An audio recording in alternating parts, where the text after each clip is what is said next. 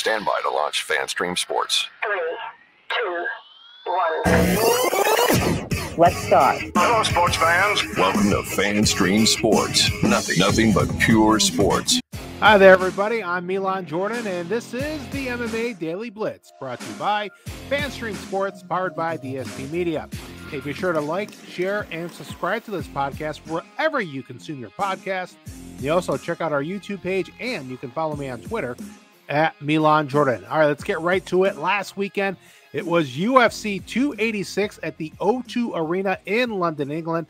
A total of 15 fights on this card, tying for the most ever on a UFC fight card. And the main event was for the welterweight championship, as Leon Edwards defends his belt for the first time against the man whom he beat for that title, Kamaru Usman. This is the third meeting between these two guys, splitting the first two meetings. In the rubber match in his home country, Edwards showed that last year's win over Usman was no fluke, in which Edwards landed the head kick heard around the world. In this matchup, Edwards landed leg kicks and body kicks throughout the fight. Usman, he did have some moments with some effective punches, but just couldn't really get into any kind of sustained rhythm. Edwards had a point taken away in the third round for a fence grab, which I agree with. And you thought maybe that could prove costly, but when all was said and done, it was Leon Edwards defeating Kamaru Usman via majority decision, 48-46 by two judges' scorecards, 47-47 in the other. With the victory, Edwards improves to 21-3 with one no contest in his career and extends his unbeaten streak to 12 fights in a row, while Kamaru Usman drops to 20-3 in his career, dropping back-to-back fights for the first time in his career. All right, so who's next for Leon Edwards now? Well, how about Colby Covington? Yeah, well, that's according to Dana White, who said post-fight that Covington is next in line for the title. This after Covington flew to the UK to serve as the backup fighter for the UFC 286 main event. Covington, he hasn't fought since UFC 272 last year when he earned a unanimous decision win over Jorge Masvidal. After that win, that's when we saw Colby Covington in the news because he was allegedly attacked by Masvidal during an incident outside a restaurant in Miami that led to Masvidal being arrested, and Masvidal still facing charges from that incident. As for Colby Covington, he has remained on the sideline since then and largely stayed out of the spotlight until suddenly appearing to back up the UFC 2 main event this past Saturday. I mean, nobody knew it, so Friday at the weigh-ins, it's like, what's Colby Covington doing here? Why is he weighing in? Who's he fighting? Oh, he's the backup. Okay, for the main event. So, because he did that, Dana White feels that he is worthy and deserving of that title shot.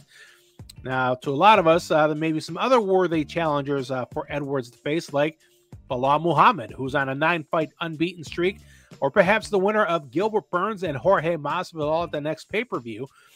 Gilbert Burns, a top 5 fighter, certainly up there for a title shot. Jorge Masvidal, while he hasn't won a lot of fights as of late, he's lost more than he's won recently, but there is history between he and Leon Edwards. Remember three-piece in a soda from a few years back.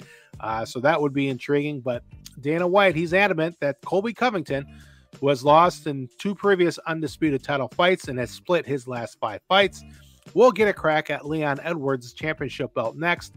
As to when, well, who knows at this point. All right, the co-main event was a lightweight bout between Justin Gaethje and Rafael Fiziev. And look, this was a violent fight. It was a great fight. Strikes were thrown by both fighters throughout violently and with purpose. First 2 rounds were close. The judges were split on both rounds. But round 3, they all agreed that that belonged to Justin Gaethje. One judge even scored a 10-8 in the third round for Justin Gaethje, who also had the lone takedown of the fight and the first of his MMA career in the waning seconds of the fight. Fiziev was a bloody mess when all was said and done. Both eyes were swollen, and it's Justin Gaethje who wins by a majority decision in a fight that earned Fight of the Night honors.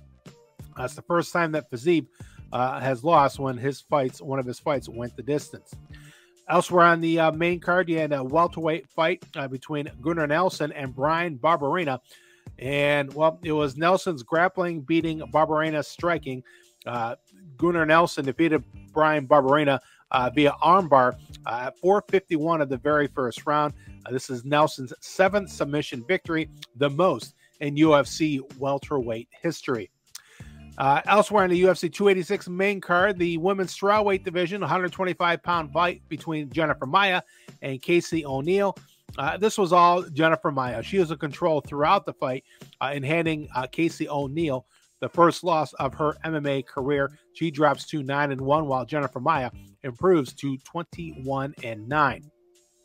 And then in the opening bout of the main card, it was a middleweight clash between Marvin Vettori and Roman Dolidze.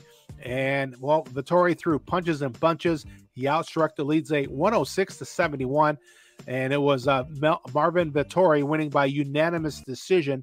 2 judges scoring at 29-28, a third scoring at 30-27. For Vettori, it's his 7th win over his last 9 fights and snaps Dolidze's 4-fight winning streak. Also, during the UFC 286 pay-per-view on Saturday, it was announced that there's going to be another new member of the UFC Hall of Fame, none other than former middleweight champion Anderson Silva, as he's named a member of the Hall of Fame's Pioneer Wing.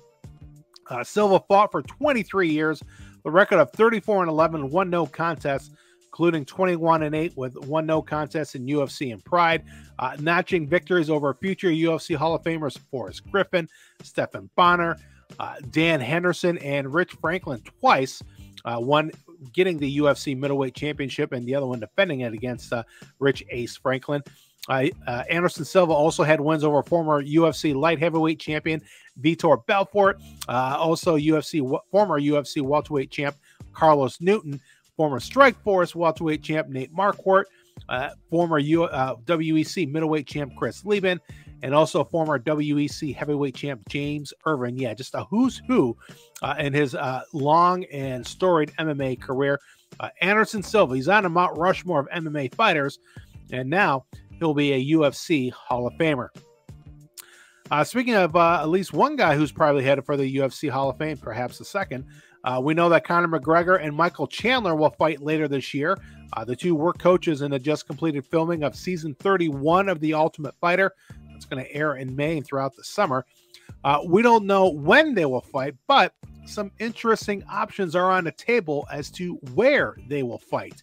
UFC President Dana White recently mentioned they're looking at several different options, including AT&T Stadium in Arlington, Texas, home of the Dallas Cowboys, a venue that they've tried to get into for years. Of course, Las Vegas is always in the mix with T-Mobile Arena, or even the home of the Raiders, Allegiant Stadium. The fight between McGregor and Chandler, it's going to occur sometime after The Ultimate Fighter airs, when that season concludes on August 15th. Another potential delay to the bout is McGregor's status in the USADA drug testing pool. See, after his last fight in July of 2021, in which McGregor suffered a broken leg against Dustin Poirier, Conor McGregor removed himself from the USADA pool. A decision he says was due to the medical recommendations associated with such an injury. McGregor recently said that he thinks 2 negative tests will re-qualify him for the competition. However, USADA has repeatedly said that McGregor will need to be in the testing pool for 6 months prior to his return to competition. So if you fast forward that, here was what, March 21st, that would be like late September or later in the year. That is, of course, unless the UFC makes an exception. Would the UFC make an exception for Conor McGregor? I wonder. We'll see. But, last week, Dana White was asked if McGregor would receive such an exemption. UFC president kind of remained hush on the topic and said he doesn't want to be directly involved with the drug testing side of the promotion.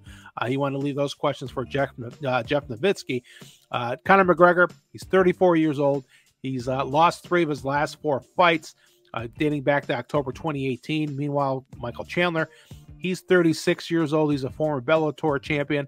He's also lost 3 of his last 4, but in the same time period that Conor McGregor, since October of 2018, Conor McGregor has fought 4 times, losing 3. During that same time period, Michael Chandler has fought 9 times during that time period. All right, the UFC is back at it this weekend with a fight night card in San Antonio. The main card is going to be on ESPN. At 7 o'clock in the East, the main event, it's going to be an explosive bantamweight clash between Marlon Chito Vera and Corey Sandhagen. The co-main event, you got Holly Holm returning to the octagon to take on Yana Santos. You got Sean Brady take on Michael Pereira, and Andrea Lee will take on Macy Barber. So it should be a pretty good UFC Fight Night card this weekend in San Antonio. All right, folks, that'll do it for this episode of the MMA Daily Blitz. As always, thank you for checking it out. This episode of the MMA Daily Blitz brought to you by FanStream Sports, powered by DSP Media. By all means, like, share, and subscribe to this podcast wherever you get your podcasts. You can follow me on Twitter at Milan Jordan. As always, thank you for checking out the MMA Daily Blitz. I am Milan Jordan, and I will talk to you later.